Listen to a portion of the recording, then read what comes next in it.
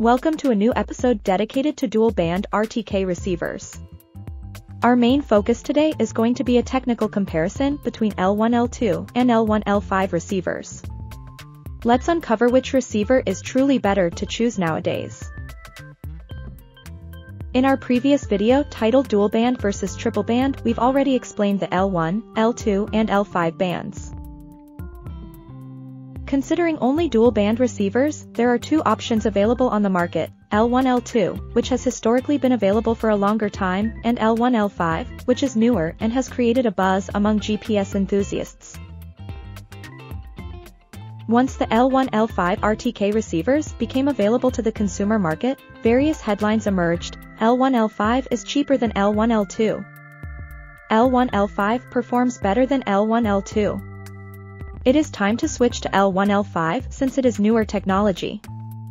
Let's explore whether these are truths or myths. Is it really cheaper? The production of L1L5 receivers took off around 2017, mainly in China, while L1L2 receivers had been on the global market for several decades. If we look at online prices and quotations from vendors, L1L5 seems more affordable. However, a closer inspection reveals that this is an artificial price driven by newer and lower-cost Asian manufacturers. In fact, manufacturing cost is actually the same. And in particular, as of today, L1L5 has lower economy of scale, which actually, for the same manufacturer, makes it more expensive to produce. So is it cheaper? It's a myth. The cost is the same. Does L1L5 perform better than L1L2? L1L5 frequencies are spread wider, suggesting better performance compared to the narrower L1L2. Also, there is a lot of noise around how great is L5 frequency against multipath. However, many satellites supporting the L5 frequency have encountered technical challenges, remaining inactive or unhealthy for years after launch.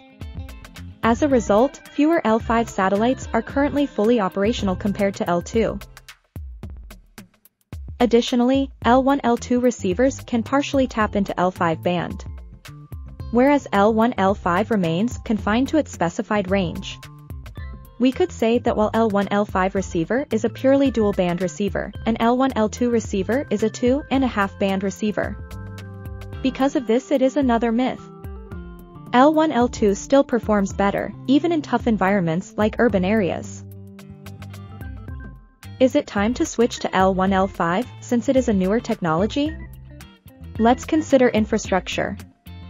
Most of the world's functioning base stations are currently L1L2. There aren't as many L5-compatible base stations because the technology is relatively new. Here's the crucial point. L1L5 rover doesn't perform well with L1L2 base station. If you're considering using NTR/IP services, this compatibility issue with L1L5 is vital, as it will perform very poorly in dynamic conditions. That is why it is a myth. L1L5 rovers don't work well with the majority of existing base stations, while L1L2 rovers do. In conclusion, at the moment of recording this video, if you want to be ready for the future and experiment with the potential future benefits of L5, choose a triple-band L1L2 L5 receiver for both rover and base. However, keep in mind it will come at a cost. In the coming years, as more L5 satellites become operational and their technical issues are resolved and more L5-compatible base stations are deployed, L1L5 dual-band receivers may become more attractive. Until then, select a L1L2 dual-band receiver based on the current landscape for better performance. As you have seen, choosing RTK receiver can be overwhelming. And removing this headache is our daily job at RTK. We are constantly testing all possible RTK suppliers to only select the champions for you. By selecting RTK and thanks to our form factor concept, as the technology evolves, you will not need to modify your design. Thanks for watching. If you have any questions, just contact us, we always reply within 24 hours. Subscribe to the RTK YouTube channel for more exciting content.